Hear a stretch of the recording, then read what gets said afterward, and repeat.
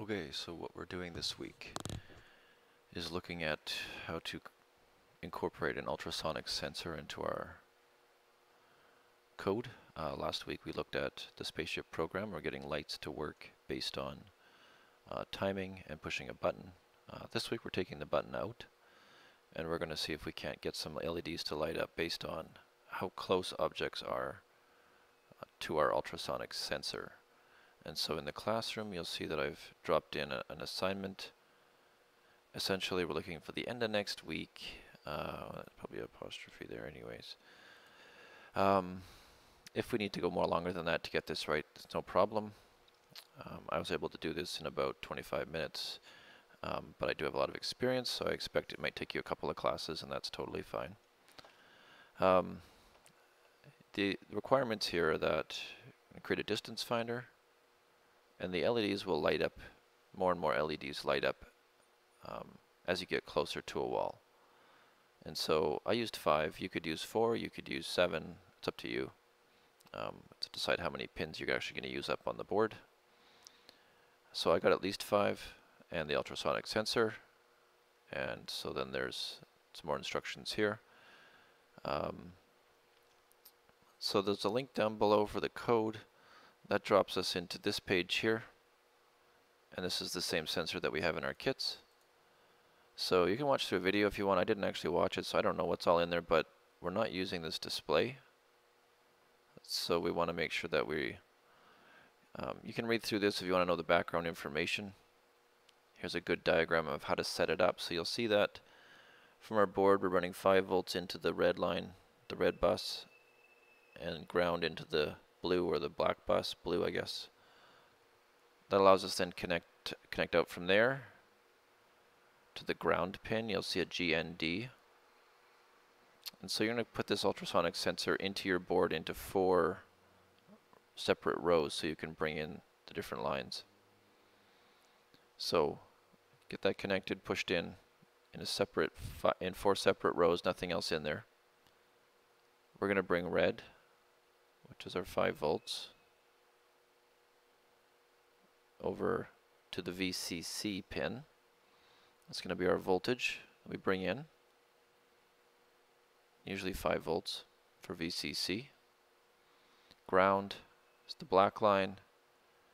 And then we look at these other 2 pins here. There's trig, so this is our trigger, gives it some voltage to do something. That's going to be yellow, and that's going to go to pin 9 to work with the code that's given down below here. So pin 9 for yellow, or you can use whatever color wire you have, jumper. And green goes to echo. And this actually tells us the distance once we get it. So green will go run over to pin 10. Once you have that set up, you'll be able to use this code down below here.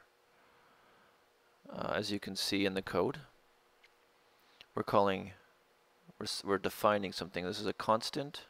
An int is a type of variable. That's an integer.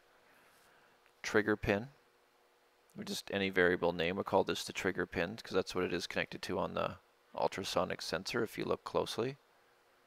Pin 9, we wired that in. And the echo pin we wired into 10. A couple other variables are here. So that's some declarations of variables and pins. We go to the setup.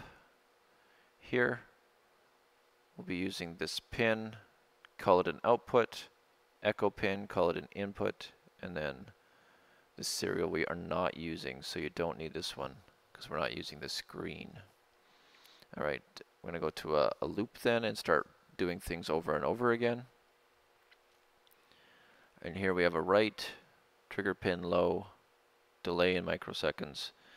We don't really want to change any of the code from here down to here. Because if we just use this code as it's written, and you can walk through it, and you read up above the rationale for it, in the end, we get a distance calculated for us, and that distance is explained up here why we do that. So that gives us a distance then. Alright. This last part we don't need because we're going to use LEDs. So then your job is to then use this distance to create a series of if statements that will light up your lights in the correct order, depending on how large this number distance is. And so that's your task for this class, for this assignment, is to create a board that uses all these things. Don't forget to use your resistors on the ground side of your LED pins, or LED lights. And I'm here to help. Be sure to ask questions. That is your job. I don't want to give you the answer for this one. This is one that you need to show me what you're doing. I will absolutely help you, but I want you to tell me more and show me understanding before I help you. All right? All right, sounds good.